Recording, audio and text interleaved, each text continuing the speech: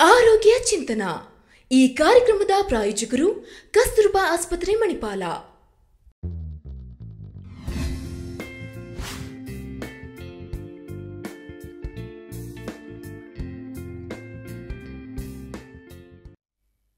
ನಮಸ್ಕಾರ ವೀಕ್ಷಕರೇ, ಕಸ್ತೂರ್ಬಾ ಆಸ್ಪತ್ರೆ ಮಣಿಪಾಲ್ ಅರ್ಪಿಸುವ ಆರೋಗ್ಯ ಚಿಂತನಾ ಕಾರ್ಯಕ್ರಮಕ್ಕೆ ತಮಗೆಲ್ಲರಿಗೂ ಕೂಡ ಪ್ರೀತಿಯ ಸ್ವಾಗತ. ಪ್ರತಿ ವಾರ ನಾವು ಆರೋಗ್ಯಕ್ಕೆ ಸಂಬಂಧಪಟ್ಟಂತೆ ಒಂದೊಂದು ವಿಚಾರಗಳ ಬಗ್ಗೆ ಮಾತನಾಡ್ತಾ ಇದ್ದೇವೆ. ಅದೇ ರೀತಿ ಇವತ್ತಿನ ಕಾರ್ಯಕ್ರಮದಲ್ಲಿ ನಾವು ಚಪ್ಪಟೆ ಪಾದ ಮತ್ತು ಅದಕ್ಕೆ ಇರುವಂತಹ ಚಿಕಿತ್ಸೆ ಇದರ ಬಗ್ಗೆ ಮಾತನಾಡ್ತಾ ಹೋಗ್ತೇವೆ.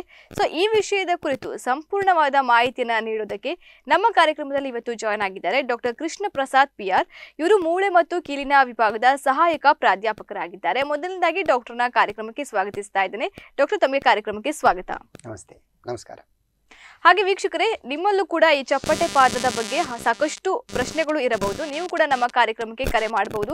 ನಿಮ್ಮಲ್ಲಿರುವ ಪ್ರಶ್ನೆಗಳನ್ನ ನಮ್ಮ ಡಾಕ್ಟರ್ ಹತ್ರ ಕೇಳಬಹುದು. ಚಪ್ಪಟೆ ಪಾದ ಮತ್ತು ಚಿಕಿತ್ಸೆ. ಡಾಕ್ಟರ್, ಇವತ್ತು ನಾವು ಮುಖ್ಯವಾಗಿ ಚಪ್ಪಟೆ ಪಾದದ ಬಗ್ಗೆ ನಾವು ಮಾತನಾಡ್ತಾ ಹೋಗ್ತೇವೆ. ಕಾರ್ಯಕ್ರಮದಲ್ಲಿ ಸಾಕಷ್ಟು ಪ್ರಶ್ನೆಗಳು ಕೂಡ ನಮ್ಮ ವೀಕ್ಷಕರಿಗೆ ಇರಬಹುದು, ಅವರು ಕೂಡ ಕರೆ ಮಾಡಿ ಕೇಳ್ತಾರೆ. ಸೊ ನನ್ನ ಮೊದಲನೇ ಪ್ರಶ್ನೆ ಡಾಕ್ಟರ್, ಈಗ ಚಪ್ಪಟೆ ಪಾದ ಅಂತ ಹೇಳಿದ್ರೆ ಏನು? ಸಾಮಾನ್ಯವಾಗಿ ಪಾದ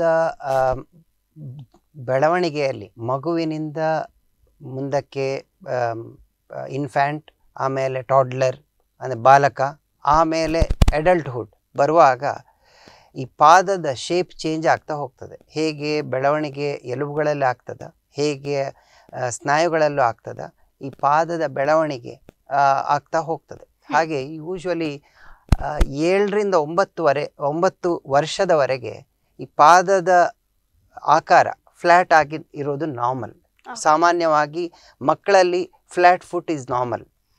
ಒಂದು 7ರಿಂದ 9 ವರ್ಷ ಆದ ಮೇಲೆ ಅವರ ಪಾದದ ಶೇಪ್ ಆರ್ಚ್ ಅಂತ ಹೇಳ್ತೇವೆ ನಾವು, ಏನು ಆ ಒಳಭಾಗದಲ್ಲಿ ಏನು ಚೇಂಜ್ ಆಗ್ತದೆ, ಆ ಪಾದದ ಶೇಪ್ ಆರ್ಚ್ ಡೆವಲಪ್ ಆಗ್ತದೆ. ಆದ್ದರಿಂದ ಅಪ್ ಟು 7 to 9 years ಈ ಫ್ಲ್ಯಾಟ್ ಫುಟ್ ಇರೋದು ಸಾಮಾನ್ಯ. ಕೆಲವರಲ್ಲಿ ಅದಾದ ನಂತರ ಅಡಲ್ಟ್ಹುಡ್ಡಲ್ಲೂ ಈ ಥರದ ಫ್ಲ್ಯಾಟ್ ಫುಟ್ ಇರ್ತದೆ. ಸೊ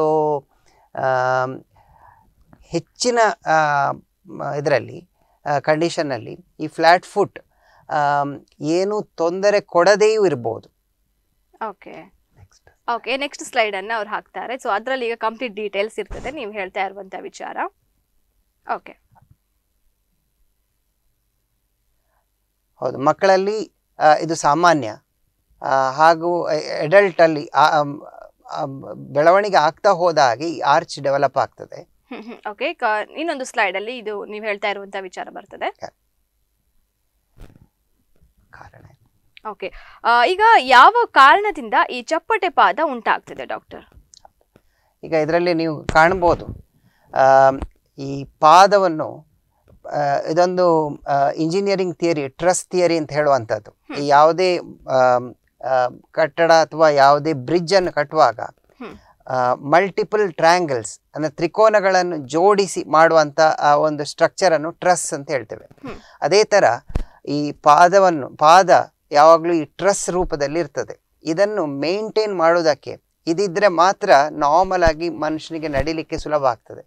ಸೊ ಇದನ್ನು ಬೇರೆ ಬೇರೆ ಕೇಬಲ್ಗಳು, ಅದನ್ನು ಟೆಂಡನ್ಸ್ ಅಂತ ಹೇಳ್ತೇವೆ, ಲಿಗಮೆಂಟ್ಗಳು, ಒಂದು ಎಲುಬಿಂದ ಇನ್ನೊಂದು ಎಲುಬಿಗೆ ಕನೆಕ್ಟ್ ಆಗುವಂಥ ಹಗ್ಗಗಳು ಹಾಗೂ ಎಲುಬುಗಳು ಇದನ್ನು ಮೇಂಟೈನ್ ಮಾಡ್ತೇವೆ. ಸೊ ಯಾವಾಗ ಈ ನಾರ್ಮಲ್ ಟ್ರಸ್ ಅಥವಾ ಈ ಟ್ರಯಾಂಗಲ್ ಬ್ರೇಕ್ ಆಗ್ತದೆ, ಬ್ರೇಕ್ ಹೇಗೆ ಆಗ್ತದೆ ಅಂತ ಹೇಳಿದರೆ, ಓಕೆ, ಇನ್ನೊಂದು ಸ್ಲೈಡ್ ಅಲ್ಲಿ ಇರ್ತದೆ. ನಾರ್ಮಲ್ ಆಗಿ ಯೂಶುವಲಿ, ಓಕೆ, ಮುಂದಿನ ಸ್ಲೈಡ್.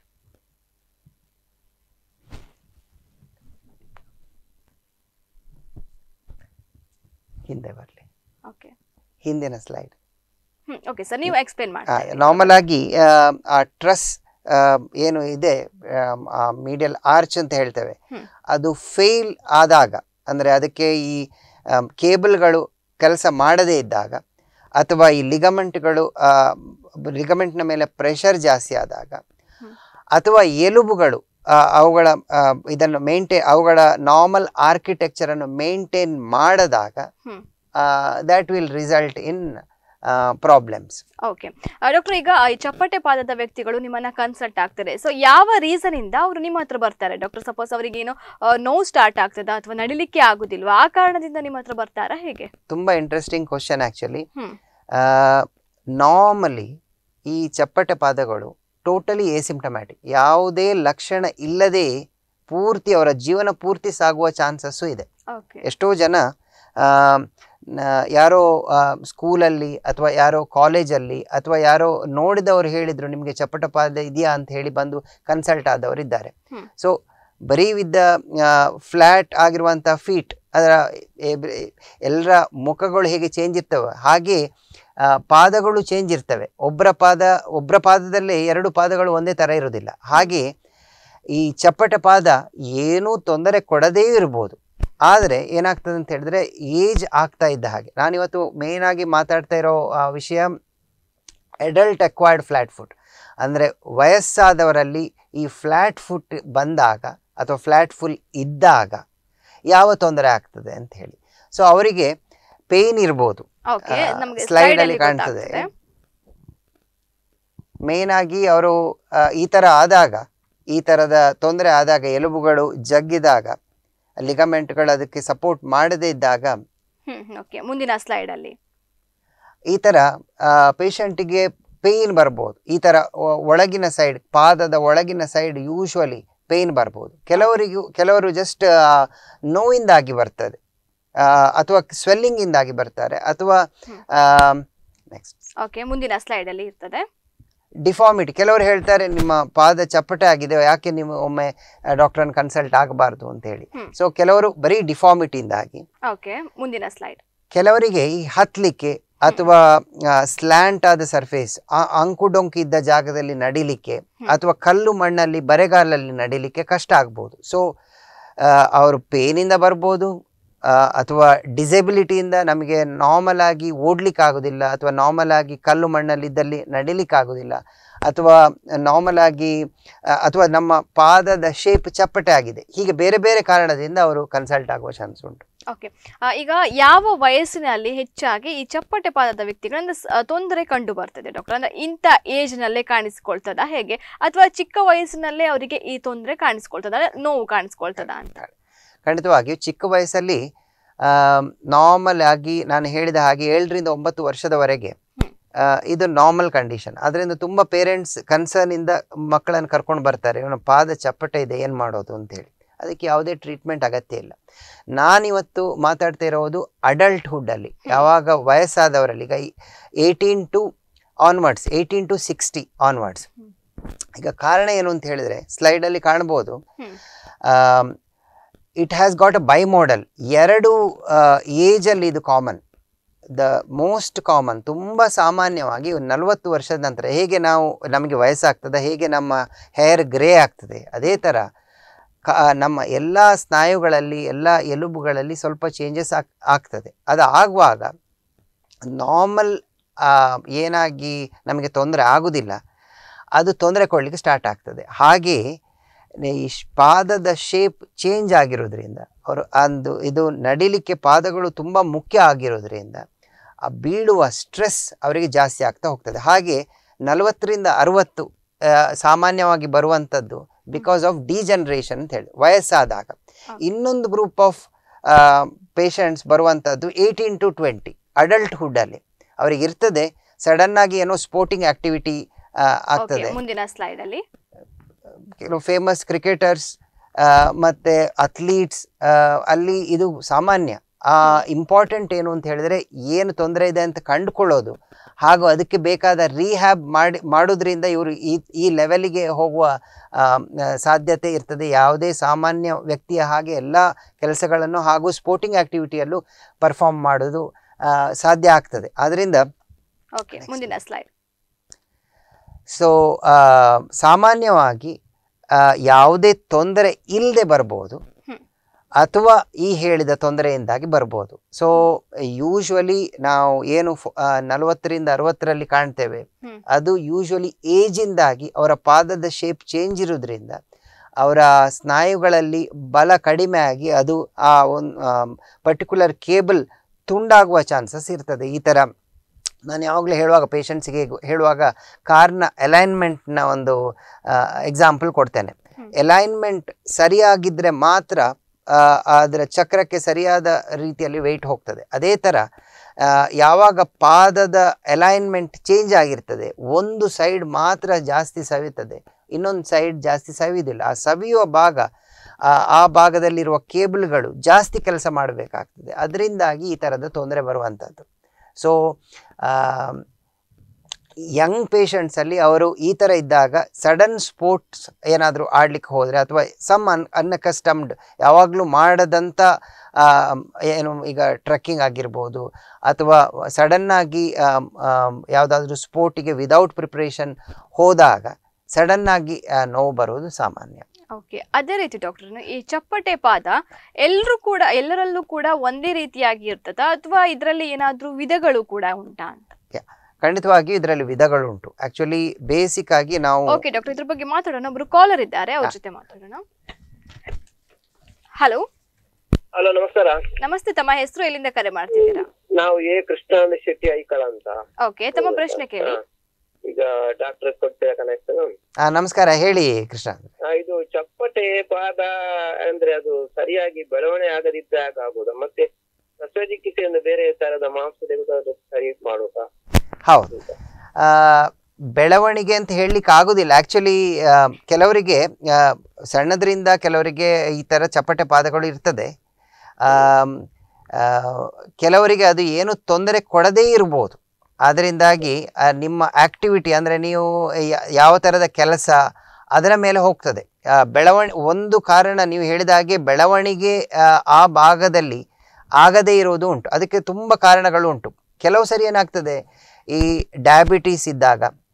ಡಯಾಬಿಟೀಸಿಂದಾಗಿ ಎಲುಬುಗಳು ಡಯಾಬಿಟಿಕ್ ನ್ಯೂರೋಪತಿ ಅಂತ ಹೇಳ್ತೇವೆ, ಅದು ಕಾಂಪ್ಲಿಕೇಶನ್. ನಾರ್ಮಲ್ ಆಗಿ ಡಯಾಬಿಟಿಸ್ ಇದ್ದವರಿಗೆ ಏನು ತೊಂದರೆ ಆಗಬೇಕು ಅಂತಿಲ್ಲ. ಡಯಾಬಿಟಿಕ್ ನ್ಯೂರೋಪತಿ ನರಗಳು ಯಾವಾಗ ಎಫೆಕ್ಟ್ ಆಗ್ತದೆ ಆಗಲೂ ಈ ಕಾಲಿನ ಶೇಪ್ ಚೇಂಜ್ ಆಗಬಹುದು. ಅದೇ ರೀತಿ ಆರ್ಥ್ರೈಟಿಸ್, ಎಲುಬು ಮತ್ತು ಮಾಂಸಗಳು ಫೇಲ್ ಆದಾಗ ಈ ಥರ ಬರ್ತದೆ. ಖಂಡಿತ ಪರಿಹಾರ ಉಂಟು. ಅದನ್ನು ಯಾವುದರಿಂದ ಬಂದದ್ದು ಅಂತ ಹೇಳಿ ಕಂಡು ಹಿಡ್ಕೋದು ಇಂಪಾರ್ಟೆಂಟ್ ಆಗ್ತದೆ. ಓಕೆ, ಇನ್ನೊಂದು ಪ್ರಶ್ನೆಯನ್ನು ಕೂಡ ಕೇಳಿದ್ರು ಸರ್, ಅಂದ್ರೆ ಶಸ್ತ್ರಚಿಕಿತ್ಸೆಯ ಮೂಲಕ ಇದನ್ನ ಸರಿಪಡಿಸಬಹುದಾ ಅಂತ. ಇದರಲ್ಲಿ ಇಂಪಾರ್ಟೆಂಟ್ ಥಿಂಗ್ ಎಂತ ಅಂತ ಹೇಳಿದರೆ, ಶೇಪನ್ನು ನಾರ್ಮಲ್ ಮಾಡುವಂಥದ್ದು ಇಂಪಾರ್ಟೆಂಟ್ ಆಗೋದಿಲ್ಲ. ಯಾವಾಗಲೂ ನಾವು ಯಾವುದೇ ವಿಚಾರವನ್ನು ನೋಡುವಾಗ ಆರ್ಥೋಪೆಡಿಕಲಿ ನಮ್ಮ ಎಲುಬು ಮತ್ತು ಕೀಲು ಸೈನ್ಸಿಂದ ನೋಡುವಾಗ ಎರಡು ವಿಷಯ ಇರ್ತದೆ. ಒಂದು ಅನಾಟಮಿಕಲ್, ಇನ್ನೊಂದು ಫಂಕ್ಷನಲ್ ಅಂತ. ಅನಾಟಮಿಕಲ್ ಅಂತ ಹೇಳಿದರೆ ಹೇಗೆ ಅವುಗಳ ಶೇಪ್ಗಳುಂಟು ಹಾಗೆ ಯಾವ ಥರ ಇರಬೇಕು ನಾರ್ಮಲ್ ಆಗಿ ಆ ಥರ ಮಾಡುವಂಥದ್ದು. ಇನ್ನೊಂದು ಫಂಕ್ಷನ್, ಅವನಿಗೆ ಕೆಲಸ ಮಾಡಲಿಕ್ಕೆ ಅದರಿಂದ ತೊಂದರೆ ಉಂಟಾ ಇಲ್ವಾ ಅಂತೇಳಿ. ಈ ಫ್ಲ್ಯಾಟ್ ಫುಟ್ಟಲ್ಲಿ, ಚಪ್ಪಟೆ ಪಾದದಲ್ಲಿ ನಾರ್ಮಲ್ ಶೇಪಿಗೆ ತರುವಂಥದ್ದು ಇಂಪಾರ್ಟೆಂಟ್ ಅಲ್ಲ. ಅವನಿಗೆ ಫಂಕ್ಷನ್ ಮಾಡಬಹುದು. ಆದ್ದರಿಂದ ಶಸ್ತ್ರಚಿಕಿತ್ಸೆ ಮಾಡಿ ಅದನ್ನು ಸರಿ ಎಲ್ಲ ಅದೇ ಶೇಪಲ್ಲಿ ತರುವಂಥದ್ದು ಇಂಪಾರ್ಟೆಂಟ್ ಅಲ್ಲ. ಅವರಿಗೆ ತೊಂದರೆ ಆಗದಿದ್ದರೆ ಆಯಿತು. ಆದ್ದರಿಂದ ಅದಕ್ಕೆ ಬೇರೆ ಬೇರೆ ವಿಧಾನ ಉಂಟು. ನಾನು ನನ್ನ ಮುಂದಿನ ಭಾಗದಲ್ಲಿ ಯಾವ ಥರ ಅದನ್ನು ಟ್ರೀಟ್ಮೆಂಟ್ ಮಾಡ್ತೇವೆ, ಶಸ್ತ್ರಚಿಕಿತ್ಸೆ ಇಲ್ಲದೆ ಹಾಗೂ ಶಸ್ತ್ರಚಿಕಿತ್ಸೆಯಿಂದ ಯಾವತ್ತೆಲ್ಲ ಥರದ ಟ್ರೀಟ್ಮೆಂಟ್ ಯಾವಾಗ ಬೇಕಾಗ್ತದೆ ಅಂತ ಹೇಳೋದನ್ನು ಹೇಳ್ತೇನೆ. ಖಂಡಿತವಾಗಿಯೂ ಫಸ್ಟಿನ ಒಂದು 6 ವಾರದಿಂದ 3 ತಿಂಗಳವರೆಗೆ ಶಸ್ತ್ರಚಿಕಿತ್ಸೆ ಇಲ್ಲದೆ ನಾವೆಲ್ಲ ಟೆಸ್ಟ್ಗಳನ್ನು ಮಾಡಿ ಬೇಕಾದ್ದನ್ನು ಯಾವ ಥರದ ಫ್ಲ್ಯಾಟ್ ಫುಟ್ ಅಂತ ನೋಡಿಕೊಂಡು ಆಮೇಲೆ ಅದರ ಬಗ್ಗೆ ನಿರ್ಧರಿಸ್ತೇವೆ. ಯಾವುದಕ್ಕೆ ಶಸ್ತ್ರಚಿಕಿತ್ಸೆ ಇಲ್ಲದೆ ಆಗ್ತದೆ, ಯಾವುದಕ್ಕೆ ಶಸ್ತ್ರಚಿಕಿತ್ಸೆ ಬೇಕಾಗ್ಬೋದು. ಬಟ್ ಇಂಪಾರ್ಟೆಂಟ್ ಥಿಂಗ್, ನೀವು ಹೇಳಿದ ಕ್ವಶನ್ ವೆರಿ ರಿಲೆವೆಂಟ್. ಇಂಪಾರ್ಟೆಂಟ್ ಏನು ಅಂತ ಹೇಳಿದರೆ ಶೇಪ್ ಆಫ್ ದ ಫುಟ್, ಅಂದರೆ ಅದರ ಆಕಾರ ನಮಗೆ ಇಂಪಾರ್ಟೆಂಟ್ ಅಲ್ಲ. ಫಂಕ್ಷನ್, ನೀವು ಮಾಡುವ ಕೆಲಸಕ್ಕೆ ಏನು ತೊಂದರೆ ಆಗದಿದ್ದರೆ ಅದರಿಂದ ಏನು ಪ್ರಾಬ್ಲಮ್ ಆಗೋದಿಲ್ಲ. ಓಕೆ, ಧನ್ಯವಾದಗಳು ಸರ್ ಕರೆ ಮಾಡಿದ್ದಕ್ಕೆ. ಓಕೆ ಸರ್, ನಾವು ಕರೆ ಬರುವುದಕ್ಕಿಂತ ಮುಂಚೆ ಇದ್ರ ಬಗ್ಗೆ ಮಾತಾಡ್ತಿದ್ವಿ. ಎಲ್ಲರಲ್ಲೂ ಕೂಡ ಇದು ಒಂದೇ ರೀತಿಯಾಗಿ ಇರ್ತದ ಅಥವಾ ಇದರಲ್ಲೂ ಕೂಡ ವಿಧಗಳು ಉಂಟಾ ಅಂತ ಹೇಳಿ ಸರ್ ಕಂಟಿನ್ಯೂ ಮಾಡ್ಬೋದಾ? ಖಂಡಿತವಾಗಿಯೂ ಇದರಲ್ಲಿ ಬೇಸಿಕ್ ಆಗಿ 2 ವಿಧಗಳು ಸ್ಲೈಡಲ್ಲಿ ಉಂಟು. ಒಂದು ಫ್ಲೆಕ್ಸಿಬಲ್ ಫ್ಲ್ಯಾಟ್ ಫೀಟ್ ಅಂತ ಹೇಳುವಂಥದ್ದು. ಅಲ್ಲಿ ಯಾವುದೇ ಎಲುಬು ಮತ್ತು ಎಲುಬಿಗೆ ಕನೆಕ್ಷನ್ ಇಲ್ಲದೇ ಇರುವಂಥದ್ದು. ಇದೆಲ್ಲ ಮಾಂಸದಿಂದಾಗಿ ಆಗುವಂಥ ತೊಂದರೆಗಳು. ಇದು ಯೂಶ್ವಲಿ ನಿಮ್ಮ ಟ್ರೀಟ್ಮೆಂಟಿಗೆ ಇದರಿಂದ ತುಂಬ ಟ್ರೀಟ್ಮೆಂಟ್ ಇದರಲ್ಲಿ ಸಿಂಪಲ್ ಆಗಿರ್ತದೆ. ಇನ್ನೊಂದು ವಿಧ ರಿಜಿಡ್ ಫ್ಲಾಟ್ ಫೀಟ್ ಅಂತ ಹೇಳಿ. ಓಕೆ, ಮುಂದಿನ ಸ್ಲೈಡ್ ಅಲ್ಲಿ ಇದೆ. ಹೌದು, ಇಲ್ಲಿ ಎಲುಬು ಮತ್ತು ಎಲುಬಿಗೆ ಕನೆಕ್ಷನ್ ಇರಬಹುದು, ಅಥವಾ ಈ ಫ್ಲೆಕ್ಸಿಬಲ್ ಫ್ಲಾಟ್ ಫೀಟ್ ಅನ್ನು ನಾವು ನೆಗ್ಲೆಕ್ಟ್ ಮಾಡಿದಾಗ, ಅದನ್ನು ಆರೈಕೆ ತಗೊಳ್ಳದಿದ್ದಾಗ ನಿಧಾನಕ್ಕೆ ಅದು ಗಟ್ಟಿಯಾಗುವಂತ, ಅದು ಮತ್ತೆ ಅದರ ಶೇಪ್ ಚೇಂಜ್ ಆಗದಂತ ಪರಿಸ್ಥಿತಿ ಆದಾಗ ಅದಕ್ಕೆ ರಿಜಿಡ್ ಅಂತ ಹೇಳ್ತೇವೆ. ಇದು ಬೇಸಿಕ್ ಆಗಿ ಇದು ಎರಡು ಮೇನ್ ವಿಧಗಳು. ಓಕೆ, ಲಕ್ಷಣಗಳು ಹೇಗೆ ಇರ್ತದೆ ಡಾಕ್ಟರ್? ಹೌದು, ನಾವೀಗ ಮೇನ್ ಆಗಿ ಇದನ್ನು ಕ್ಲಿನಿಕಲ್ ಎಕ್ಸಾಮಿನೇಷನ್ ಮತ್ತು ಎಕ್ಸ್ರೇಯಿಂದ ಮತ್ತು ಕೆಲವು ಡಯಾಗ್ನೋಸ್ಟಿಕ್ ಟೂಲ್ ಹೇಳ್ತೇವೆ, ಅಲ್ಟ್ರಾಸೌಂಡ್ ಆಗಿರ್ಬೋದು, ಸಿ ಟಿ ಸ್ಕ್ಯಾನ್, ಇದರಿಂದ ನಾವು ಇದರ ಲಕ್ಷಣಗಳನ್ನು ಬೇರ್ಪಡಿಸ್ತೇವೆ. ಆಗಲೇ ಹೇಳಿದ ಹಾಗೆ ಕ್ಲಿನಿಕಲ್ ಎಕ್ಸಾಮಿನೇಷನ್ ಈಗ ಅದು ಫ್ಲೆಕ್ಸಿಬಲ್ ಆಗಿದೆಯಾ ಅಥವಾ ರಿಜಿಡ್ ಆಗಿದೆಯಾ ಅಂತ ಹೇಳುವಂಥದ್ದನ್ನು ಮಾಡಲಿಕ್ಕೆ ಕೆಲವು ಟೆಸ್ಟ್ಗಳು, ಮುಂದಿನ ಸ್ಲೈಡ್, ಕೆಲವು ಟೆಸ್ಟ್ಗಳಿರ್ತದೆ. ಸೊ ಕ್ಲಿನಿಕಲ್ ಎಕ್ಸಾಮಿನೇಷನ್ ತುಂಬ ಇಂಪಾರ್ಟೆಂಟ್ ಆಗ್ತದೆ. ಈಗ ಪೇಷಂಟ್ ಪೇಯ್ನ್ ಆಗಿ ಬರ್ತಾರೆ, ಎಲ್ಲಿ ಪೇಯ್ನ್ ಇದೆ, ಯಾವ ಭಾಗದಲ್ಲಿ ಪೇಯ್ನ್ ಇರುವಂಥದ್ದು, ಅಥವಾ ಬರೀ ಫ್ಲ್ಯಾಟ್ ಫುಟ್ ಮಾತ್ರವ ಅಥವಾ ಅದರ ಜೊತೆಗೆ ಪಾದದಲ್ಲಿ ಏನಾದರೂ ತೊಂದರೆ ಇದೆಯಾ, ಅಥವಾ ಅವರಿಗೆ ಡಯಾಬಿಟೀಸ್ ಇದೆಯಾ, ಅಥವಾ ಯಾವುದೇ ರುಮೆಟಾಯ್ಡ್ ಅಥವಾ ಆರ್ಥರೈಟಿಸ್, ಲೈಕ್ ರುಮೆಟಾಯ್ಡ್ ಆರ್ಥರೈಟಿಸ್ ಅಂತ ಹೇಳ್ತೇವೆ, ಅದರಲ್ಲಿಯೂ ಈ ಫ್ಲ್ಯಾಟ್ ಫುಟ್ ಬರುವಂಥದ್ದು ಇರ್ತದೆ, ಅಥವಾ ಸಮ್ ನ್ಯೂರೋಲಾಜಿಕಲ್ ಡಿಸಾರ್ಡರ್ ಉಂಟಾ, ಹೀಗೆ ನರದೇನಾದರೂ ತೊಂದರೆಯಿಂದಾಗಿ ಬಂದಿದೆಯಾ, ಇದನ್ನು ಡಿಫ್ರೆನ್ಷಿಯೇಟ್ ಮಾಡಲಿಕ್ಕೆ ಕ್ಲಿನಿಕಲ್ ಎಕ್ಸಾಮಿನೇಷನ್ ಏನು ನಾವು ಪರೀಕ್ಷೆ ಮಾಡ್ತೇವೆ ಭಾರಿ ಇಂಪಾರ್ಟೆಂಟ್ ಆಗ್ತದೆ. ಅದರಲ್ಲಿ ಕೆಲವು ಸಿಂಪಲ್ ಟೆಸ್ಟ್ಗಳು ಮಾಡ್ತೇವೆ. ಈ ಥರ ತುದಿಗಾಲಲ್ಲಿ ನಿಲ್ಲಿಕ್ಕೆ ಹೇಳಿ ಫ್ಲೆಕ್ಸಿಬಲ್ ಆರ್ ರಿಜಿಡ್ ಅಂತ ಹೇಳುವಂಥದ್ದನ್ನು ಡಿಫ್ರೆನ್ಷಿಯೇಟ್ ಮಾಡೋದಾಗಲಿ, ಯಾವ ಭಾಗದಲ್ಲಿ ನೋವಿದೆ ಅಂತ ನೋಡಿಕೊಂಡು ಅಥವಾ ಯಾವ ವಿಧ ಇದು ಅಂತ ನೋಡೋದು ಇಂಪಾರ್ಟೆಂಟ್ ಆಗ್ತದೆ. ಸೊ ಕ್ಲಿನಿಕಲ್ ಎಕ್ಸಾಮಿನೇಷನ್ ತುಂಬ ಇಂಪಾರ್ಟೆಂಟ್ ಆಗ್ತದೆ. ಓಕೆ ಡಾಕ್ಟರ್, ಈಗ ಅವರು ಆಸ್ಪತ್ರೆಗೆ ಬರ್ತಾರೆ, ಆವಾಗ ನೀವು ಏನೆಲ್ಲ ಟೆಸ್ಟ್ಗಳನ್ನ ಮಾಡ್ತೀರಾ ಅವರಿಗೆ? ಕರೆಕ್ಟ್, ಮುಂದಿನ ಸ್ಲೈಡಲ್ಲಿ. ಸೊ ಕ್ಲಿನಿಕಲ್ ಎಕ್ಸಾಮಿನೇಷನ್ ಆದಮೇಲೆ ವೆಯ್ಟ್ ಬ್ಯಾರಿಂಗ್ ಎಕ್ಸ್ರೇಸ್, ಇದು ತುಂಬ ಇಂಪಾರ್ಟೆಂಟ್ ಆಗ್ತದೆ. ಬರೀ ಎಕ್ಸ್ರೇ ತೆಗೆದ್ರೆ ಏನೂ ಪ್ರಯೋಜನ ಇಲ್ಲ. ಇಂಥ ಫ್ಲ್ಯಾಟ್ ಫೀಟಲ್ಲಿ ನಮಗೆ ಕರೆಕ್ಟಾದ ಮಾಹಿತಿ ಸಿಗಬೇಕು ಅಂತ ಆದರೆ ಪಾದ ಊರಿ ಎಕ್ಸ್ರೇ ಮಾಡುವಂಥದ್ದು, ಇದು ನಮ್ಮ KMC ಮಣಿಪಾಲದಲ್ಲಿ ಈ ವ್ಯವಸ್ಥೆ ಇದೆ. ಸೊ ಪಾದ ಊರಿ ಮಾಡಿದಾಗ ಎಕ್ಸ್ರೇಯನ್ನು ಮಾಡಿದಾಗ ಮಾತ್ರ ಅದರ ಎಲ್ಲ ವಿಧಾನಗಳು, ಅದರ ಎಲ್ಲ ಥರದ ವಿಷಯಗಳು ನಮಗೆ ಅದಕ್ಕೆ ಮನದಟ್ಟಾಗ್ತದೆ. ಅದರಲ್ಲಿ ಕೆಲವು ಎಕ್ಸ್ರೇ ತೆಗೆದ ಮೇಲೆ ಅದರಲ್ಲಿ ಮಾಡುವಂಥ ಮೆಷರ್ಮೆಂಟಲ್ಲಿ ನಮಗೆ ಯಾವ ವಿಧ, ಎಷ್ಟು ಅದರ ಎಕ್ಸ್ಟೆಂಟ್, ಅದರ ಇದು ಮೈಲ್ಡ್ ಆಗಿ ಉಂಟಾ, ಮಾಡ್ರೇಟ್ ಆಗಿ ಉಂಟಾ, ಸಿವಿಯರ್ ಆಗಿ ಉಂಟಾ, ಮೇಯ್ನ್ ಆಗಿ ಇದೆ ಎರಡು ವಿಷಯಗಳು. ಒಂದು ಕ್ಲಿನಿಕಲ್ ಎಕ್ಸಾಮಿನೇಷನ್ ತಪಾಸಣೆ ಮಾಡಿ ಯಾವ ಥರ, ಎರಡನೇದು ವೆಯ್ಟ್ ಬ್ಯಾರಿಂಗ್ ಎಕ್ಸ್ರೇ, ಪಾದ ಊರಿ ಮಾಡುವಂಥ ಅಥವಾ ಭಾರ ಊರಿ ಮಾಡುವಂಥ ಎಕ್ಸ್ರೇ ಮಾಡಿದಾಗ ನಮಗೆ ಅದನ್ನು ಯಾವ ರೀತಿಯ ಫ್ಲ್ಯಾಟ್ ಫುಟ್ ಅಥವಾ ಚಪ್ಪಟೆ ಪಾದ ಅಂತ ಹೇಳಿ ಡಿಫ್ರೆನ್ಷಿಯೇಟ್ ಮಾಡಲಿಕ್ಕೆ ಆಗ್ತದೆ. ಇದು ಎರಡು ಮೇಯ್ನ್ ಆಗಿರುವಂಥ ಟೆಸ್ಟ್ಗಳು. ಒಂದು ಕ್ಲಿನಿಕಲಿ ಮಾಡುವಂಥದ್ದು, ಇನ್ನೊಂದು ನಾವು ಎಕ್ಸ್ರೇ ಮಾಡುವಂಥದ್ದು. ಅದರಲ್ಲಿ ಸಾಧಾರಣ ಒಂದು 70%ರಿಂದ 80% ನಮಗೆ ಯಾವ ತೊಂದರೆಯಿಂದಾಗಿ ಬಂದದ್ದು, ಹೇಗೆ ಬಂದದ್ದು ಅಂತ ಹೇಳೋದು ಗೊತ್ತಾಗ್ತದೆ.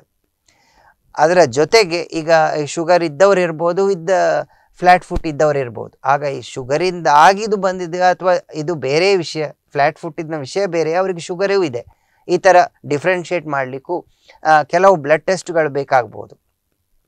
ಕೆಲವು ಸರಿ ತುಂಬ ನೋವಿಂದ ನಡಿಲಿಕ್ಕಾಗದಷ್ಟು ನೋವಾಗಿ ಬರ್ತಾರೆ.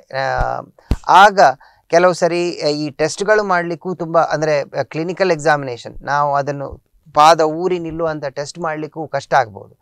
ಆಗ ಯಾವ ಭಾಗದಲ್ಲಿ ಆ ಕೇಬಲಲ್ಲಿ ಏನಾದರೂ ತೊಂದರೆ ಆಗಿದೆಯಾ ಅಂತ ನೋಡಲಿಕ್ಕೆ ಅಲ್ಟ್ರಾಸೌಂಡ್ ಅಂತ ಹೇಳಿ ಇನ್ನೊಂದು ಟೆಸ್ಟ್ ಸ್ಲೈಡಲ್ಲಿ ನೋಡ್ಬೋದು.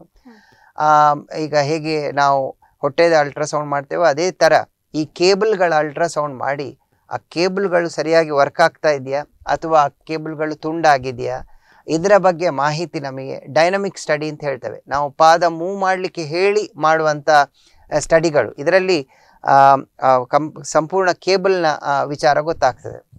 ಓಕೆ, ನಾವು ಈ ಚಪ್ಪಟೆ ಪಾದಕ್ಕೆ ಏನೆಲ್ಲ ಟೆಸ್ಟ್ಗಳನ್ನ ಮಾಡಬೇಕಾಗ್ತದೆ ಅನ್ನೋದ್ರ ಬಗ್ಗೆ ಮಾಹಿತಿಯನ್ನ ನೀಡಿದ್ವಿ. ಸೊ ಅದೇ ರೀತಿ ಡಾಕ್ಟರ್, ಈ ತೊಂದರೆಗೆ ಆರೈಕೆಯನ್ನ ಹೇಗೆ ಮಾಡಬೇಕು, ಯಾವ ರೀತಿಯಲ್ಲಿ ಮಾಡಬೇಕಾಗ್ತದೆ? ಇದರ ಬಗ್ಗೆ ನಮ್ಮ ವೆಸ್ಟರ್ನ್ ವರ್ಲ್ಡ್ ಏನು ನಮ್ಮ ವೆಸ್ಟರ್ನಲ್ಲಿ ತುಂಬ ಇದರ ಬಗ್ಗೆ ತುಂಬ ಸಂಶೋಧನೆಗಳು ಈಗ ನಡೀತಾ ಇದೆ. ನಾನು ಹೇಳ್ತಾ ಇದ್ದೆ ಕ್ಲಿನಿಕಲ್ ಎಕ್ಸಾಮಿನೇಷನ್ ನಾವು ಪರೀಕ್ಷೆ ಮಾಡಿ ಹಾಗೂ ರೇಡಿಯಾಲಜಿಕಲ್ ಎಕ್ಸಾಮಿನೇಷನ್ ಎಕ್ಸ್ರೇಯಲ್ಲಿ ನಾವು ನೋಡಿ ಮತ್ತೆ ನಾವು ಮುಂದಿನ ಟ್ರೀಟ್ಮೆಂಟನ್ನು ನಿಗದಿ ಮಾಡ್ತೇವೆ ಅಂಥೇಳಿ. ಇದರ ಬಗ್ಗೆ ಈ ಸಂಶೋಧನೆಗಳು ತುಂಬ ಜಾಸ್ತಿ ಆಗಿ ಈಗ ಒಂದು ಲಾಸ್ಟ್ ಒಂದು 5 ವರ್ಷದ ಟೈಮಲ್ಲಿ ಅದರ ಬಗ್ಗೆ ತುಂಬ ಚೇಂಜಸ್ ಆಗ್ತಾ ಇದೆ. ಹೇಗೆ ಅದನ್ನು ಅದರ ಯಾವ ಕಾರಣದಿಂದ ಹೇಗೆ ಅದು ಡೆವಲಪ್ ಆಗ್ತದೆ, ಹೇಗೆ ಪ್ರೋಗ್ರೆಸ್ ಆಗ್ತದೆ, ಅದರ ಬಗ್ಗೆ ತುಂಬ ಸಂಶೋಧನೆಗಳು ಇತ್ತೀಚಿನ ವರ್ಷಗಳಲ್ಲಿ 2-3 ವರ್ಷಗಳಲ್ಲಿ ತುಂಬ ಚೇಂಜ್ ಆಗ್ತಾ ಇದೆ.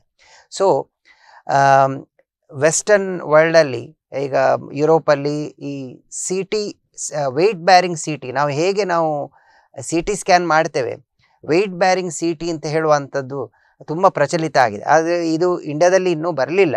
ಬಟ್ ನಾವು ಇದರ ವಿಷಯವನ್ನು ಎಕ್ಸ್ರೇಯಲ್ಲೇ ನೋಡುವಂಥ ವಿಧಾನವನ್ನು ಕೆಲವು ನಾವು ಹಿಡ್ಕೊಂಡಿದ್ದೇವೆ. ಹಾಗೆಯೇ ವೆಯ್ಟ್ ಬ್ಯಾರಿಂಗ್ ಎಕ್ಸ್ರೇ, ಪಾದ ಊರಿ ಮಾಡುವಂಥ ಎಕ್ಸ್ರೇ ತುಂಬ ಇಂಪಾರ್ಟೆಂಟ್ ಆಗ್ತದೆ ಅಂತ ಹೇಳಿ ಇದೇ ಕಾರಣಕ್ಕೆ ನಾನು ಹೇಳಿದ್ದು.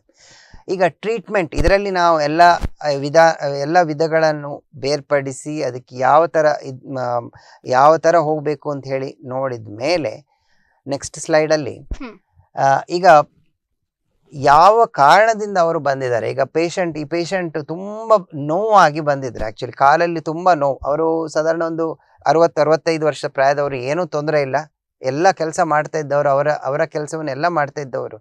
ಒಂದು 2-3 ತಿಂಗಳಿಂದ ಕುಂಟ್ತಾ ಏನೂ ಮಾಡ್ಲಿಕ್ಕೆ ಆಗ್ತಾ ಇಲ್ಲ, ನನಗೆ ಹತ್ಲಿಕ್ಕೆ ಆಗ್ತಾ ಇಲ್ಲ, ಕಲ್ಲು ಮಣ್ಣಲ್ಲಿ ನಡಿಲಿಕ್ಕೆ ಆಗ್ತಾ ಇಲ್ಲ ಅಂತ ಹೇಳಿ ಇದನ್ನು ನಾವು ಅಕ್ಯೂಟ್ ಸ್ಟೇಜ್ ಅಂತ ಹೇಳ್ತೇವೆ. ಅದು ಏನು ಕೇಬಲ್ಗಳು ದಪ್ಪ ಆಗಿ ನೀರು ತುಂಬಿಕೊಂಡು ನೋವಾಗಿರುವಂಥದ್ದು.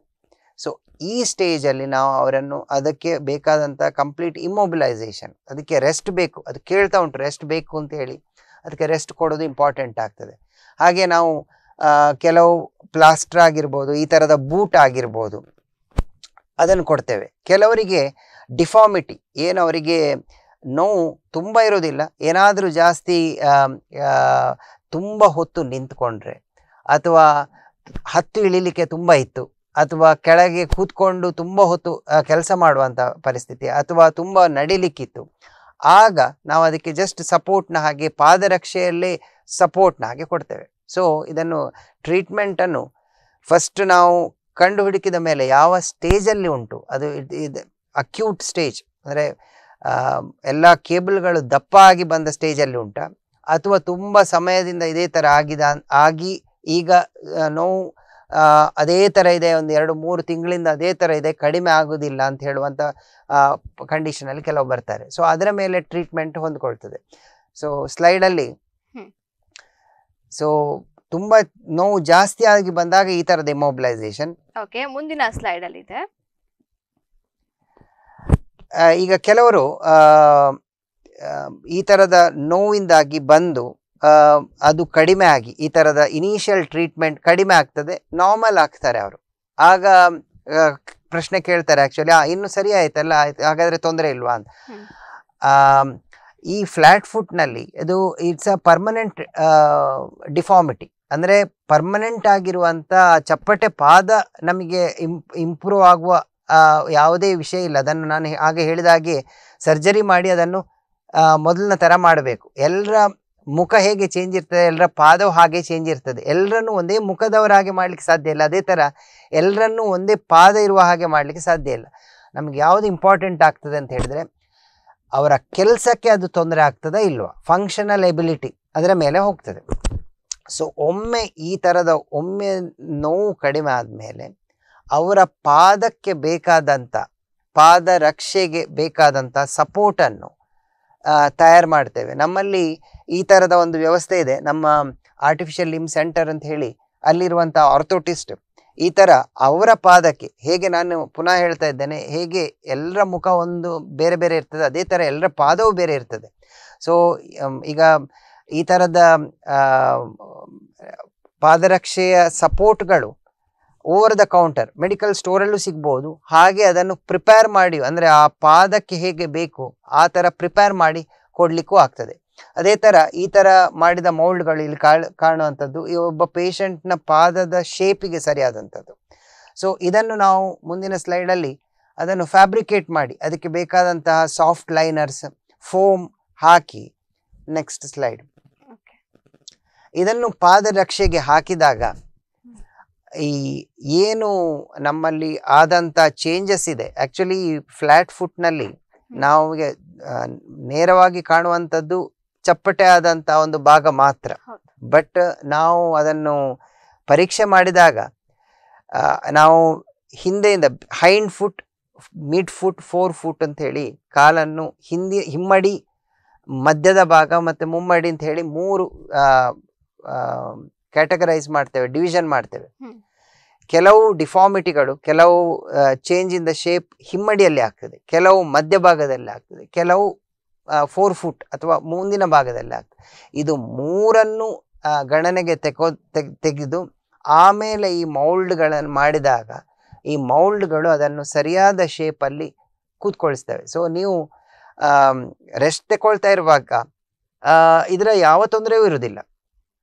ಯಾವಾಗ ನೀವು ಕಾಲು ಕೆಳಗಿಟ್ಟು ನಡಿತೀರಿ ಆಗ ಇದರ ಲಕ್ಷಣಗಳು ಕಂಡು ಬರ್ತದೆ. ಇಲ್ಲಾಂದರೆ ಫ್ಲ್ಯಾಟ್ ಫುಟ್ಟಿಂದಾಗಿ ಏನೂ ಪ್ರಾಬ್ಲಮ್ ಇರೋದಿಲ್ಲ. ನಾನು ನಡೆಯುವಾಗ ಮಾತ್ರ ಅಥವಾ ನಾನು ನಿಲ್ಲುವಾಗ ಮಾತ್ರ ಅವರಿಗೆ ತೊಂದರೆ ಆಗ್ತದೆ, ನನಗೆ ತೊಂದರೆ ಆಗ್ತದೆ ಅಂತ ಹೇಳಿ ಪೇಷಂಟ್ ಬರ್ತಾರೆ. ಹಾಗೆ ಈ ಟ್ರೀಟ್ಮೆಂಟು ಹಾಗೆ, ಅವರು ಯಾವಾಗ ನಿಲ್ತಾರೆ, ಯಾವಾಗ ನಡೀತಾರೆ ಆವಾಗ ಮಾತ್ರ ಈ ಪಾದರಕ್ಷೆಗೆ ಈ ಥರದ ಮೌಲ್ಡನ್ನು ಜೋಡಣೆ ಮಾಡಿದರೆ ನಾರ್ಮಲ್ ಅಲೈನ್ಮೆಂಟ್, ಈಗ ಅಲೈನ್ಮೆಂಟ್ ಆಫ್ ದ ಕಾರ್ ಅಂತ ಹೇಳಿದೆ, ಆಫ್ ದ ಟೈರ್, ಅದೇ ಥರ ಅಲೈನ್ಮೆಂಟನ್ನು ಕೊಟ್ಟಾಗ ನಾರ್ಮಲ್ ಆಗಿ ಅದು ಅದರ ಪ್ರೆಷರ್ ಕೇಬಲ್ಗಳ ಮೇಲೆ ಬೀಳಲಿಕ್ಕೆ ಸ್ಟಾರ್ಟ್ ಆಗ್ತದೆ. Next slide. ಎರಡನೇ ವಿಧಾನ ನಮಗೆ ಕೆಲವರಿಗೆ ಹೇಗೆ ಅಂತ ಹೇಳಿದರೆ ಈ ಮೌಲ್ಡನ್ನು ಮಾಡಲಿಕ್ಕೆ ಒಂದು 10 ದಿನದ ತಗೊಳ್ತದೆ. ಕೆಲವರಿಗೆ ಇಮಿಡಿಯೇಟ್ ಆಗಿ ಅವರಿಗೆಲ್ಲೋ ಹೋಗ್ಲಿಕ್ಕೆ ಇರ್ತದೆ ಅರ್ಜೆಂಟಾಗಿ, ಅಥವಾ ನಾರ್ಮಲ್ ಸೈಜ್ ಫಿಟ್ ಆಗ್ತದೆ ಅಂತ ಆದರೆ ಹೀಗೆ ಓವರ್ ದ ಕೌಂಟರ್ ಇದಕ್ಕೆ ಬೇಕಾದಂಥ ಕೆಲವು ಬೆಲ್ಟ್ಗಳು ಸಿಗ್ತದೆ. ಅಂದರೆ ಎಲ್ಲ ಬೆಲ್ಟ್ಗಳು ಇದಕ್ಕೆ ಆಗೋದಿಲ್ಲ. ಇದಕ್ಕೆ PTTD ಬ್ರೇಸ್ ಅಂತ ಹೇಳ್ತೇವೆ. ವರ್ಲ್ಡ್ ಓವರ್ ಇಡೀ ಪ್ರಪಂಚದಲ್ಲಿ ಇದಕ್ಕೆ ಬೇಕಾಗಿ ಅಂತ ಹೇಳಿ ನಿಗದಿ ಮಾಡಿದ ಕೆಲವು ಬೆಲ್ಟ್ ಇದೆ. ಅದರಲ್ಲಿ ಅದನ್ನು ಹಾಕ್ಕೊಂಡಾಗಲೂ ಇದೇ ರೀತಿಯ ಪಾದದ ಶೇಪನ್ನು ಸರಿಯಾಗಿಟ್ಟುಕೊಂಡು ಅದಕ್ಕೆ ಸಪೋರ್ಟ್ ಕೊಟ್ಟು ಮುಂದೆ ಆ ಕೇಬಲ್ಗಳಿಗೆ ಜಾಸ್ತಿ ಪ್ರೆಷರ್ ಬೀಳದಾಗೆ ಮಾಡುವಂಥದ್ದು ವಿಧಾನ ಇದೆ. ಸೊ ಇದು 2 ವಿಧಾನದಿಂದ ಹೆಚ್ಚಿನವರಿಗೆ ಒಮ್ಮೆಯ ನೋವು ಕಡಿಮೆ ಆದಮೇಲೆ ಮತ್ತೆ ನೋವು ಬರದ ಹಾಗೆ ಒಂದು. ಎರಡನೇದು, ಒಂದು ವೇಳೆ ನೋವು ಬಂದರೂ ಅದರಿಂದ ಅದರ ವಿ ಕ್ಯಾನ್ ಡಿಲೇ ಆರ್ ಆ ನೋವು ಬರುವಂಥ ರಿಪೀಟೆಡ್ ನೋವು ಬರುವಂಥದ್ದು ಈಗ ಪ್ರತಿ ವಾರಕ್ಕೆ ಅಥವಾ ಪ್ರತಿ ತಿಂಗಳಿಗೆ ಬರ್ತಾ ಇರ್ಬೋದು, ಅದು 6 ತಿಂಗಳಿಗೊಮ್ಮೆ ಅಥವಾ ವರ್ಷಕ್ಕೊಮ್ಮೆ ಬಂದರೆ ಬಂತು, ಆ ಥರ ಅದನ್ನು ಡಿಲೇ ಮಾಡುವಂಥ ಇದನ್ನು ಮಾಡಲಿಕ್ಕೆ ಈ ಥರದ ಬ್ರೇಸ್ಗಳು. ಎರಡನೇದು ಇಂಪಾರ್ಟೆಂಟ್ ಥಿಂಗ್ ಈಸ್ ಬರೀ ಈ ಬ್ರೇಸ್ಗಳನ್ನು ಹಾಕಿದರೆ ಸಾಕಾಗೋದಿಲ್ಲ. ನಾನು ಆಗಲೇ ಹೇಳಿದೆ ಕೇಬಲ್ಗಳನ್ನು ಸಪೋರ್ಟ್ ಮಾಡಲಿಕ್ಕೆ ಹಾಗೂ ಕೇಬಲಿಗೆ ರೆಸ್ಟ್ ಕೊಡಲಿಕ್ಕೆ ಅಂತ ಹೇಳಿ ನಾವು ಆ ಪಾದರಕ್ಷೆಯಲ್ಲಿರುವ ಆರ್ಥೋಸಿಸನ್ನು ಹಾಕ್ತೇವೆ.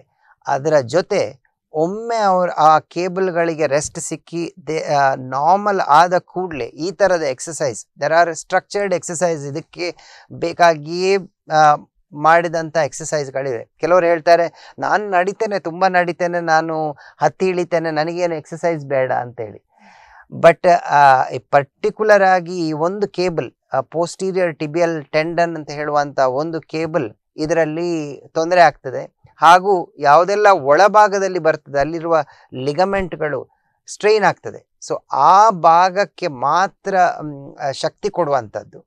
ಹಾಗೂ ಅದರ ಜೊತೆ ಅದರಿಂದಾಗಿ ಬೇರೆ ಎಲ್ಲ ಪಾದದ ಸ್ಟ್ರಕ್ಚರ್ಗಳು ಸ್ವಲ್ಪ ಸ್ವಲ್ಪ ಚೇಂಜ್ ಆಗ್ತಾ ಹೋಗ್ತದೆ. ಯಾಕೆ ಅಂತ ಹೇಳಿದ್ರೆ ಇಟ್ಸ್ ಅ ಕ್ರಾನಿಕ್, ಇದು ತಾಗಿದ ಕೂಡಲೇ ಬರುವಂಥ ತೊಂದರೆ ಅಲ್ಲ. ಇದು ತಿಂಗಳಗಟ್ಟಲೆ ವರ್ಷಗಟ್ಟಲೆಯಿಂದ ಡೆವಲಪ್ ಆದ ಪ್ರಾಬ್ಲಮ್ ಆಗಿರೋದ್ರಿಂದ ಹಿಮ್ಮಡಿ ಹೇಗೆ ಹೇಳ್ತದೆ ಮಧ್ಯದ ಭಾಗ ಹಾಗೆ ರಿಯಾಕ್ಟ್ ಮಾಡ್ತದೆ ಪಾದದಲ್ಲಿ, ಅದಕ್ಕೆ ಸರಿಯಾಗಿ ಮುಂದಿನ ಭಾಗ ಅದಕ್ಕೆ ಬೇಕಾದ ಹಾಗೆ ಹೋಗ್ತದೆ. ಯಾಕೆಂತ ಹೇಳಿದ್ರೆ ಈ ಮನುಷ್ಯನ ಭಾರವನ್ನು ಅದು ಸರಿಯಾಗಿ ತಗೊಂಡು ಹೋಗ್ಬೇಕು. ಹಾಗೆ ಹಿಮ್ಮಡಿ, ಮಧ್ಯದ ಭಾಗ, ಮುಮ್ಮಡಿ ಚೇಂಜಸ್ ಆಗುವಂಥದ್ದು ಬರೀ ಒಂದು ಭಾಗದಲ್ಲೆಲ್ಲ ಎಲ್ಲ ಭಾಗದಲ್ಲಿ ಆಗಿರ್ತದೆ. ಅದರಿಂದ ಈ ಎಕ್ಸಸೈಸ್ಗಳು ಈ ಪರ್ಟಿಕ್ಯುಲರ್ ಕೇಬಲನ್ನು ಸರಿಯಾದ ಹೆಲ್ತಲ್ಲಿ ಇಟ್ಕೊಳ್ಳಿಕ್ಕೆ ಯಾವುದೇ ನಾವು ಎಕ್ಸಸೈಸ್ ಮಾಡಿದರೆ ಆ ಭಾಗ ಆರೋಗ್ಯವಾಗಿರ್ತದೆ ಅಂತ. ಹಾಗೆ ಇದು ಹಾಗೆ ಆ ಪರ್ಟಿಕ್ಯುಲರ್ ಕೇಬಲ್ ಯಾವುದು ಅದಕ್ಕೆ ಜಾಸ್ತಿ ಪ್ರೆಷರ್ ಬೀಳ್ತಾ ಇತ್ತ, ಆ ಪ್ರೆಷರ್ ಬೀಳುವುದು ಒಮ್ಮೆ ಕಮ್ಮಿ ಆದ ಕೂಡಲೇ ಅದನ್ನು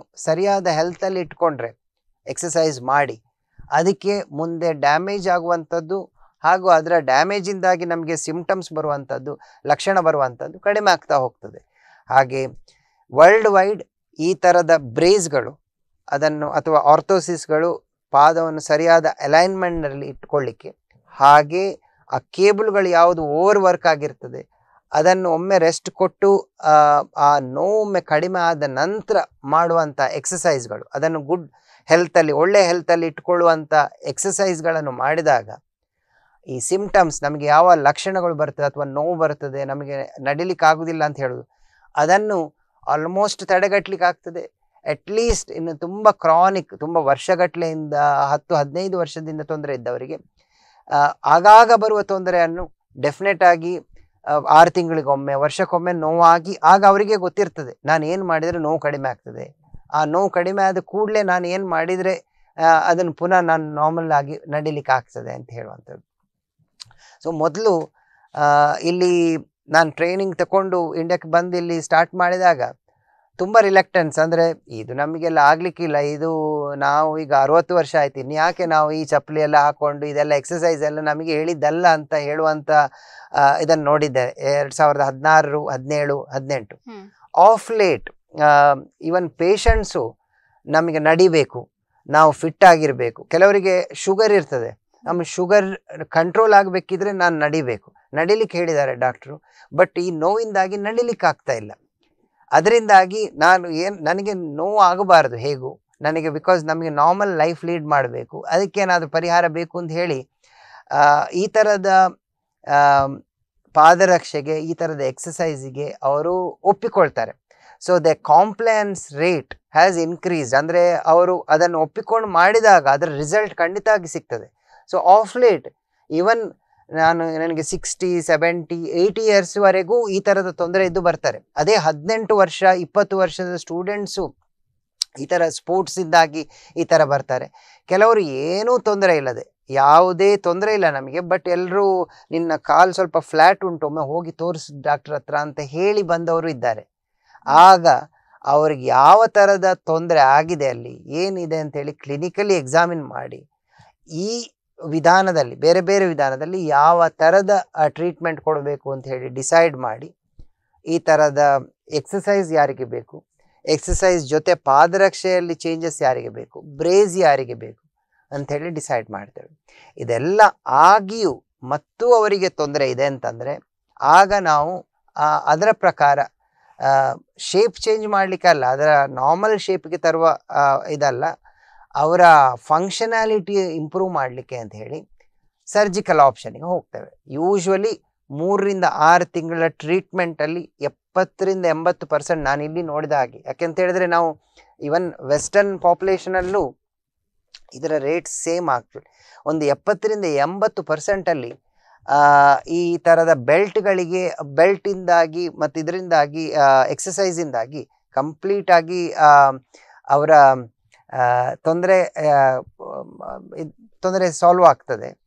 ಕೆಲವರಲ್ಲಿ ಮಾತ್ರ ಈ ಥರದ ಕೆಲವು ಆಪ್ರೇಷನ್ಗಳು, ಇದು ಕೇಬಲ್ ಯಾವಾಗ ಅದು ದಪ್ಪ ಆಗಿದೆಯಾ ಅದು ನಿಲ್ಲೋದಿಲ್ಲ, ಈ ಥರ ರೆಸ್ಟ್ ಕೊಟ್ಟರೂ ನಿಲ್ಲದೇ ಇದ್ದಾಗ ಆ ಹೀಲಿಂಗನ್ನು ಜಾಸ್ತಿ ಮಾಡಲಿಕ್ಕೆ ಮತ್ತು ಆ ಡಿಫಾರ್ಮಿಟಿಯನ್ನು ಕರೆಕ್ಟ್ ಮಾಡಲಿಕ್ಕೆ ಈ ಥರದ ಸರ್ಜಿಕಲ್ ಪ್ರೊಸೀಜರ್ ಬೇಕಾಗ್ತದೆ ಕೆಲವರಿಗೆ. ಬಟ್ 70-80% ಜನರಿಗೆ ನಾನು ನೋಡಿದ ಹಾಗೆ ನಮ್ಮಲ್ಲಿ ಹೆಚ್ಚಿನವರಿಗೆ ಈ ಬ್ರೇಸ್ ಮತ್ತು ಎಕ್ಸಸೈಸಿಂದ ತುಂಬ ಹೆಲ್ಪ್ ಆಗ್ತದೆ. ಓಕೆ, ಅದೇ ರೀತಿ ಡಾಕ್ಟರ್, ಇನ್ನು ಈ ತೊಂದರೆಯಿಂದ ರಕ್ಷಿಸಿಕೊಳ್ಳಲು ಸಾಮಾನ್ಯ ಜನರು ಅವರು ಏನೆಲ್ಲ ಪ್ರಿಕಾಷನ್ಸ್ ಅನ್ನು ತೆಗೆದುಕೊಳ್ಬಹುದು? ತುಂಬ ಇಂಪಾರ್ಟೆಂಟ್ ಕ್ವಶನ್. ಸೊ ಫಸ್ಟ್ ಅವರಿಗೆ ಈ ಚಪ್ಪಟೆ ಪಾದದ್ದು ಯಾರಾದರೂ ಹೇಳಿದರೆ ಅದರ ಬಗ್ಗೆ ಸಂಪೂರ್ಣ ಮಾಹಿತಿ, ಸರಿಯಾದ ಪ್ಲೇಸಲ್ಲಿ ಸಂಪೂರ್ಣ ಮಾಹಿತಿ ತಗೊಳ್ಳೋದು ಭಾರಿ ಇಂಪಾರ್ಟೆಂಟ್ ಆಗ್ತದೆ. ಯಾಕೆಂತ ಹೇಳಿದರೆ ನಾವು usually some kind of activity, some kind of sports, ಯಾವುದೇ ಏಜ್ ಇರಲಿ, ವಾಂಟ್ ಟು ಬಿ ಫಿಟ್, ಹೀಗಿರುವಾಗ ಈ ಚಪ್ಪಟೆ ಪಾದ ಇದ್ದವರು they have to look after there feet. ಎಲ್ಲರೂ ಫೀಟನ್ನು ಪ್ರತಿದಿನ ನೋಡಿ ಯಾವ ಥರ ಅದು ಯಾಕಂತ ಹೇಳಿದ್ರೆ ನಮ್ಮ ಇಡೀ ಭಾರವನ್ನು ಅದು ತಕೊಂಡು ಹೋಗುವಂಥದ್ದು. ಮೇನ್ ಇದರಲ್ಲಿ important right kind of footwear. ನಮಗೆ ತುಂಬ ಆರ್ಚ್ಡ್ ಫುಟ್, ಆರ್ಚಸ್ ಮತ್ತು ಇನ್ಸೋಲ್ಸ್ ಎಲ್ಲ ಬರ್ತದೆ. ಸೊ ಎಲ್ಲವೂ ಎಲ್ರಿಗೂ ಫಿಟ್ ಆಗಬೇಕು ಅಂತ ಏನಿಲ್ಲ ಆ್ಯಕ್ಚುಲಿ. ಆದ್ದರಿಂದ ನಿಮಗೆ ಯಾವುದು ಸರಿ ಮತ್ತು ತೊಂದರೆ ಬಂದಾಗ ಒಮ್ಮೆ ಕನ್ಸಲ್ಟ್ ಮಾಡಿ ಯಾವುದರಿಂದಾಗಿ ಬಂದಿದೆ ಅಂತ ಹೇಳಿ ನಮಗೆ ಖಾತ್ರಿ ಆದರೆ ಮತ್ತೆ ಅದಕ್ಕೆ ಮಾರ್ಗ ಸುಲಭ ಆಗ್ತದೆ ಆ್ಯಕ್ಚುಲಿ. ಸೊ ನಿಮ್ಮ ಎಲ್ಲರ ಪಾದ ಬೇರೆ ಬೇರೆ ಥರ ಇರ್ತದೆ. ಫ್ಲ್ಯಾಟ್ ಫೀಟ್ ಇದ್ದವರಲ್ಲಿ ಏನೂ ಪ್ರಾಬ್ಲಮ್ ಇಲ್ಲದೇ ಜೀವನ ಪೂರ್ತಿ ಸಾಗುವ ಚಾನ್ಸಸ್ಸು ಇರ್ತದೆ. ಬಟ್ ಯಾವುದೇ ಆ್ಯಕ್ಟಿವಿಟಿಗೆ ಆ್ಯಕ್ಟಿವಿಟಿಗೆ ಹೋದಾಗ ಇದು ತೊಂದರೆ ಕೊಡುವ ಚಾನ್ಸ್ ಮೇನ್ಲಿ ಏಜ್ ಆದವರಲ್ಲಿ, ಹಾಗೂ ಸ್ಪೋರ್ಟಿಂಗ್ ಆ್ಯಕ್ಟಿವಿಟಿಯಲ್ಲಿ ತೊಂದರೆ ಆಗುವ ಚಾನ್ಸಸ್ ಇರ್ತದೆ. ಆಗ ಸರಿಯಾದ ರಿಹ್ಯಾಬಿಲಿಟೇಷನ್, ಅದಕ್ಕೆ ಬೇಕಾದಂಥ ಚಿಕಿತ್ಸೆ ಹಾಗೂ ಎಕ್ಸಸೈಸ್. ಸ್ಪೋರ್ಟಿಂಗಲ್ಲಿ ರಿಹ್ಯಾಬಿಲಿಟೇಷನ್ ಅಂತ ಹೇಳ್ತೇವೆ ನಾವು. ಈಗ ಸ್ಪೋರ್ಟಿಂಗ್ ಪರ್ಸನಾಲಿಟಿ ಅಥವಾ ಈಗ ಒಬ್ಬರು ಸ್ಟೂಡೆಂಟ್ ಅಥವಾ ಸ್ಪೋರ್ಟ್ಸಲ್ಲಿ ಇರುವವರು ಈ ಥರ ಚಪ್ಪಟೆ ಪಾದ ಇದ್ದು ಬಂದಾಗ ಬರೀ ಎಕ್ಸಸೈಸ್ ಸಾಕಾಗೋದಿಲ್ಲ ಅವರಿಗೆ, ಬಿಕಾಸ್ ಅವರಿಗೆ ಪುನಃ ಆ ಸ್ಪೋರ್ಟ್ಸಿಗೆ ಹೋಗಬೇಕಾಗ್ತದೆ. ಆಗ ರಿಹ್ಯಾಬಿಲಿಟೇಷನ್ಸೇ ಇಂಪಾರ್ಟೆಂಟ್ ಆಗ್ತದೆ. ಸೊ ದ್ಯಾಟ್ ಆ ಪರ್ಟಿಕ್ಯುಲರ್ ಕೇಬಲ್ಸ್ ಅವರ ಥ್ರೂಔಟ್ ದ ಕೆರಿಯರ್ ಸರಿಯಾಗಿ ವರ್ಕ್ ಮಾಡಲಿಕ್ಕೆ ಇಂಪಾರ್ಟೆಂಟ್ ಆಗ್ತದೆ. ಸೊ ಹಾಗೆ ಈ 60-50-60ರಲ್ಲಿಯೂ ಅವರಿಗೂ ಅವರ ಡಯಾಬಿಟೀಸಿಂದಾಗಿಯೋ ಅಥವಾ ಅವರ ಬೇರೆ ಕೋಮಾಬಿಡಿಟೀಸಿಂದಾಗಿ, ಈಗ ಕೆಲವರು ಒಬೀಸ್ ಇರ್ಬೋದು, ತುಂಬ ದಪ್ಪ ಇರುವವರಲ್ಲಿಯೂ ಈ ಥರದ ತೊಂದರೆಗಳು ಜಾಸ್ತಿ ಬರ್ತದೆ ಅಂತ ಹೇಳುವಂಥ ಥಿಯರಿ ಇದೆ. BMI ಜಾಸ್ತಿ ಇದ್ದಾಗ ಇದರ ಇನ್ಸಿಡೆನ್ಸ್, ಈ ಫ್ಲ್ಯಾಟ್ ಫುಟ್ ಸಿಂಪ್ಟಮ್ಯಾಟಿಕ್ ಅಂದರೆ ಲಕ್ಷಣ ಬರುವಂಥ ಚಾನ್ಸಸ್ ಜಾಸ್ತಿ ಇರ್ತದೆ ಅಂತ ಹೇಳುವಂಥ ಇದು ಇದೆ. ಅದರಿಂದಾಗಿ ಫಿಟ್ ಆಗಿರಲಿಕ್ಕೆ ಎಕ್ಸಸೈಸ್ ಮಾಡುವ ಮೊದಲು ಯಾವ ಎಕ್ಸಸೈಸ್ ನಾನು ಮಾಡ್ಬೋದು, ಒಂದು ಪರ್ಟಿಕ್ಯುಲರ್ ಆಗಿ ನನಗೆ ತೊಂದರೆ ಇದ್ದಾಗ ಯಾವ ಎಕ್ಸಸೈಸನ್ನು ಅವಾಯ್ಡ್ ಮಾಡಬೇಕು. ಕೆಲವರು 70ರಲ್ಲಿ ಟ್ರೆಡ್ಮಿಲ್ ಅಥವಾ ಟ್ರಕ್ಕಿಂಗ್ ಹೋಗುವ ಅಂತ ಹೇಳಿದರೆ that may be adversely affecting there normal routine. ಅದರಿಂದಾಗಿ ಯಾವ ಥರದ ಎಕ್ಸಸೈಸ್, ಯಾವ ಥರದ ರಿಹ್ಯಾಬಿಲಿಟೇಷನ್ ಯಾವ ವಯಸ್ಸಲ್ಲಿ ಬೇಕು ಅಂತೇಳಿ ತಿಳ್ಕೊಂಡು ಮುಂದುವರಿಯೋದು ಇದರ ಉತ್ತಮ. ಓಕೆ ಡಾಕ್ಟರ್, ಅದೇ ರೀತಿ ಇಂತಹ ಸಮಸ್ಯೆ ಅಂತ ಕಸ್ತೂರ್ಬಾ ಆಸ್ಪತ್ರೆಗೆ ಬಂದಾಗ ಅವರಿಗೆ ಅಲ್ಲಿ ಏನೆಲ್ಲ ಫೆಸಿಲಿಟೀಸ್ ಕೊಡ್ತೀರಾ ಡಾಕ್ಟರ್? ಖಂಡಿತವಾಗಿಯೂ ಇದರಲ್ಲಿ ನಾವೀಗ foot and ankle speciality clinic ಅಂತ ಹೇಳಿ 2016ರಿಂದ ನಮ್ಮಲ್ಲಿ ಶುರುವಾಗಿದೆ. ಅದೇ ಥರ ಎಲ್ಲ ಥರದ ಕಾಂಪ್ರಿಹೆನ್ಸಿವ್ ಕೇರ್ ಸಿಗ್ತದೆ ನಮ್ಮ ಕಸ್ತೂರ್ಬಾ ಹಾಸ್ಪಿಟ್ಲಲ್ಲಿ. So there is speciality ಕ್ಲಿನಿಕ್ಕಿಂದ examination ಮಾಡಿ ಅದಕ್ಕೆ ಬೇಕಾದಂಥ ವೆಯ್ಟ್ ಬ್ಯಾರಿಂಗ್ ಎಕ್ಸ್ರೇಸ್ ನಮ್ಮಲ್ಲಿ, ಎಕ್ಸ್ರೇಸಲ್ಲಿ ವೆಯ್ಟ್ ಬ್ಯಾರಿಂಗ್ ಎಕ್ಸ್ರೇಸ್ ನಮ್ಮಲ್ಲಿದೆ. ಸೊ ಅದರಿಂದ ನಿಮ್ಮ ಆ ಪಾದದ ಕಂಪ್ಲೀಟ್ ತಪಾಸಣೆ ಮಾಡಲಿಕ್ಕಾಗ್ತದೆ. ಬೇಕಿದ್ದವರಿಗೆ ಮಾತ್ರ ಕೆಲವು ಸರಿ ಅಲ್ಟ್ರಾಸೌಂಡ್ ಎಕ್ಸಾಮಿನೇಷನ್ ಬೇಕಾಗ್ಬೋದು, ಕೆಲವರಿಗೆ, ಹೆಚ್ಚಿನವರಿಗೆ ಈ ಥರ ಎಕ್ಸ್ರೇ, ವೆಯ್ಟ್ ಬ್ಯಾರಿಂಗ್ ಎಕ್ಸ್ರೇ ಮತ್ತು ಕ್ಲಿನಿಕಲ್ ಎಕ್ಸಾಮಿನಿಂದ ಹೆಚ್ಚಿನ ತಪಾಸಣೆಗಳು ಬೇಕಾಗೋದಿಲ್ಲ.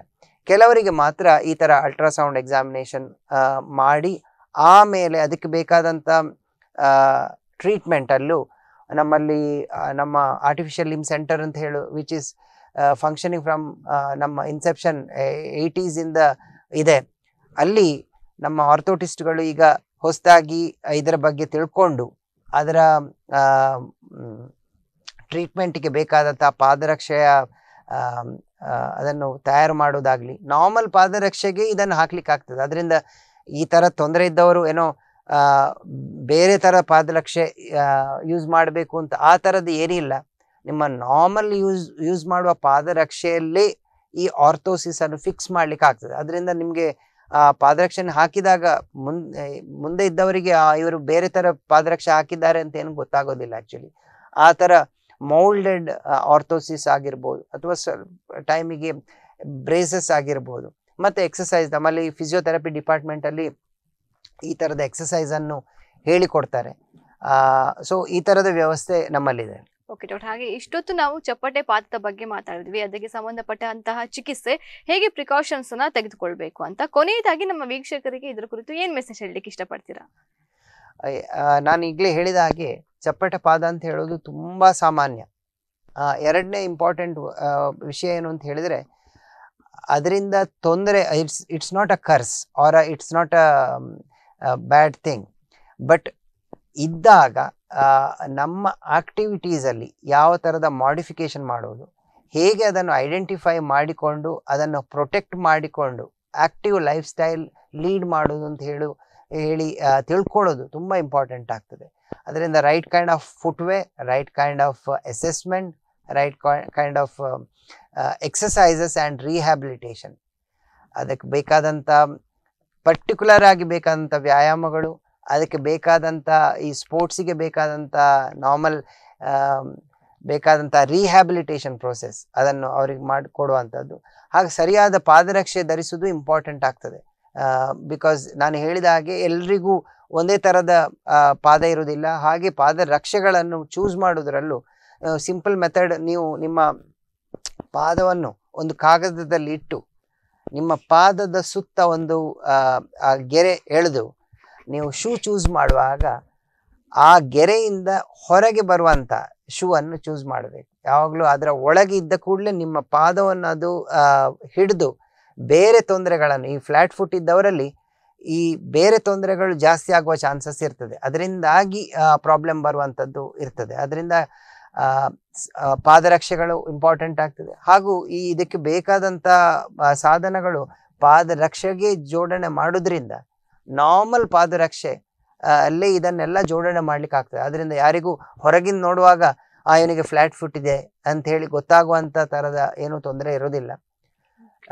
ಬೇರೆಲ್ಲ ನಮ್ಮ ಸಿಸ್ಟಮನ್ನು ಮೇಂಟೈನ್ ಮಾಡ್ಲಿಕ್ಕೆ ಹೇಗೆ ವ್ಯಾಯಾಮ ಬೇಕು ಹಾಗೆ ಇದು ಪರ್ಟಿಕ್ಯುಲರ್ ಆಗಿ ಕಾಲಿಗೆ ಮಾತ್ರ ಪರ್ಟಿಕ್ಯುಲರ್ ಆಗಿ ಸ್ಪೆಷಲ್ ಎಫರ್ಟ್ ತಗೊಂಡು ವ್ಯಾಯಾಮ ಮಾಡಿದಾಗ, ಅದು ಯೋಗ ಆಗಿರ್ಬೋದು, ಫಿಸಿಯೋಥೆರಪಿ ಆಗಿರ್ಬೋದು, ಬೇರೆ ಬೇರೆ ಥರದ ಎಕ್ಸಸೈಸ್ ಇರ್ಬೋದು, ಯಾವುದು ಮಾಡಬೇಕು ಅಂತ ಹೇಳುವಂಥ ಸರಿಯಾದ ಮಾಹಿತಿ ಇದ್ದಾಗ ಅದರಿಂದ ನಮಗೆ ನಾರ್ಮಲ್ ಲೈಫ್ ಲೀಡ್ ಮಾಡಲಿಕ್ಕೆ ಏನೂ ಪ್ರಾಬ್ಲಮ್ ಆಗೋದಿಲ್ಲ. ಓಕೆ ಡಾಕ್ಟರ್, ಅದೇ ರೀತಿ ಕಾರ್ಯಕ್ರಮದಲ್ಲಿ ಒಂದೊಳ್ಳೆ ವಿಚಾರದ ಬಗ್ಗೆ ಮಾಹಿತಿನ ನೀಡಿದ್ರ, ನಿಮಗೂ ಕೂಡ thank you so much. Thank you, ನಮಸ್ತೆ. ವೀಕ್ಷಕರೇ ನೋಡಿದ್ರಲ್ಲ, ಇದು ಈ ಹೊತ್ತಿನ ಆರೋಗ್ಯ ಚಿಂತನ. ಮುಂದಿನ ಸಂಚಿಕೆಯಲ್ಲಿ ಇನ್ನೊಂದು ವಿಷಯದೊಂದಿಗೆ ನಾನು ನಿಮ್ಮನ್ನ ಭೇಟಿ ಆಗ್ತೀನಿ. ಅಲ್ಲಿವರೆಗೂ ನಿರಂತರ ಸುದ್ದಿ ಹಾಗೂ ಮನೋರಂಜನೆಗಾಗಿ ತಾವೆಲ್ಲರೂ ನೋಡ್ತಾ ಇರಿ ದೈಜಿವರ್ಲ್ಡ್ 24/7.